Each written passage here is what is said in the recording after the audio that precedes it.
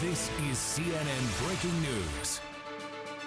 And we are following more breaking news out of Tokyo this morning. A Japan Airlines passenger jet with nearly 400 people on board. You see it landing there with the fireball on its wing. It collided with the Japan Coast Guard aircraft on its way to help with earthquake relief efforts. Japan's public broadcaster now reporting 5 crew members on that Coast Guard plane have been killed. The captain is in critical condition.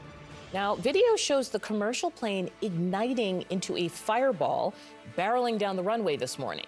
The airline says nearly everyone from that flight was safely evacuated. Japan's public broadcaster says 17 passengers were injured. And this was the panicked scene inside the plane as smoke filled the cabin and passengers scrambled to find a way out. CNN's Will Ripley joins us live from Tokyo. And Will, I just want to talk about the crew, actually. We'll get to the evacuation efforts.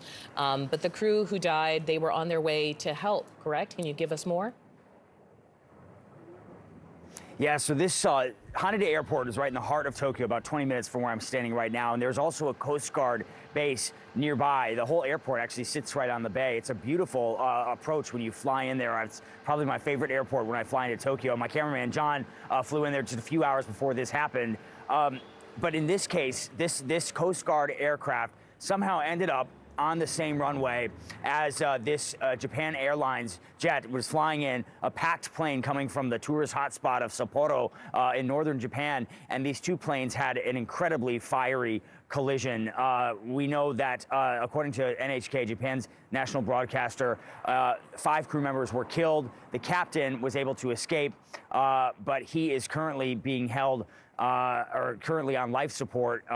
I've also lost my IFB signal, so let's not ask a follow-up question until I get reconnected. But what we know is that this Coast Guard plane was headed to assist with the earthquake relief efforts. That within hours of the new year, there was a 7.5 magnitude quake that rocked to the central western coast of Japan. I know we're going to talk more about that in a moment. There's the number of dead in the dozens right now.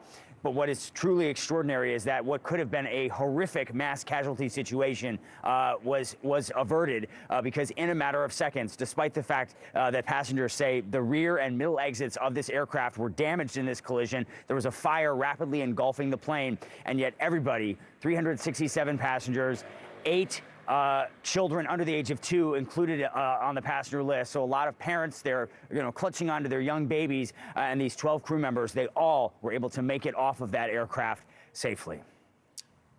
All right, Will Ripley, we do have follow-up questions we're going to ask you when you're plugged back in over the course of the next hour as we keep an eye on the breaking news from on the ground. In the meantime, former FAA safety inspector and CNN safety analyst David Susi is here. So first, walk us through what happens in an emergency situation like this on the runway, because there was not a mass casualty event, right? Essentially, this is when things go well. It's truly miraculous. And the fact that there were 2 exits actually blocked and not able to be used really made this a miraculous event to be able to get everybody off of there. So what happens at this point is everybody, they deployed the slides so that everybody could get out quickly.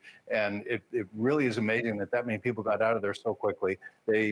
You channel out, you go to your nearest exit, as they always tell you when you get on the airplane, look for your nearest exit. It may be behind you. This is what they did. They were aware, they were conscious, they were ready for any kind of accident. And this crew is amazing that they got everybody out of there so quickly by just channeling them through the aisles. There's already smoke. If you can visualize this, there's smoke in the cabin at the time. There may be fire going on at the time. People are getting out these exits and jumping onto the slides and coming out to the ramp. And then once they clear that, they have to get away. So this is all an incredibly urgent situation, and to have someone to be able to manage it, a crew to be able to manage it and get them all out of there safely is really testament to the work that they did to prepare for this type of tragedy. Yeah, David, to that point, there's preparation and then there's action. And the former, you can do whatever you want in the lead up to. The latter is what really matters. And when you look at the pictures from the landing where the wing was clearly on fire to just how quickly the entire plane was engulfed, you see it there. I mean, it looks like it's almost cracked in half with the flames crawling up the windows. Yeah. How much of a time window did they have here? It's seconds. I mean, it just within about 2 minutes, everybody was up and out of their seats and starting to exit.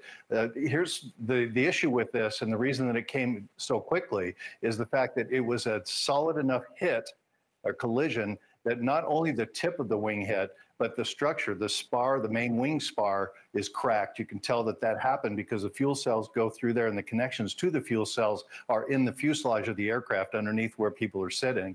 So when that hit and it pulled that wing back, it obviously ruptured some fuel cells or at least some fuel attachments, and that started pouring fuel into the area. Combine that with some winds that were going on at the time too, and that can spread the fire much more rapidly. So we are talking about just seconds to be able to react, to be able to get out of there, leave your personal belongings behind, and get out of that airplane as quickly as possible. David, as a safety inspector, former safety inspector, can you talk about what are the next steps in terms of an investigation? What are the things that people will start to look at? Well, there's some things that you can jump to conclusions about, and we want to make sure as an investigator you don't do that. We need to look first at what happened, and it's too early to assign blame to anybody or anything like that. But what we can conclude is that we know that the Coast Guard was heading out to provide relief to the earthquake victims. We know that they were in a hurry to get out and do that. They were moving. If you look at how busy that airport is, that's a very, very active airport. There's a lot of moving pieces, and we talk about this a lot in the United States. We've had a really large increase in the number of near misses and runway incursions, such as this one.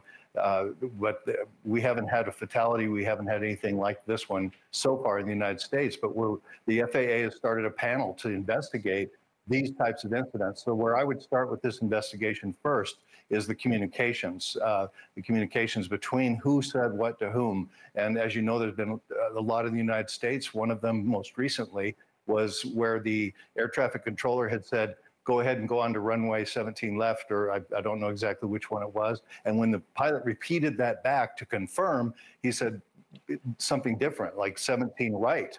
And the air traffic controller was busy, fatigued, had worked several shifts, and then set it back. It didn't recognize the fact that he didn't get the message properly. And then that airplane taxied onto an active live runway where there was an airplane landing. So these types of communications are something that's under close scrutiny right now with the FAA in the United States and also in Europe and in Japan. We have to really look at how this is happening. As these airports get busier and busier and busier, you still have a human being trying to figure out what I call the fourth dimension. It's not only where the airplanes are, but where will they be if they make a mistake, or even if they do what they're supposed to do, where will they be in the future, and do those times intersect with each other? And so it's an extremely difficult job, and I hope that it improves. We really have a lot of efforts going forward to improve that over the next year or two with the FAA at least, and in the international community.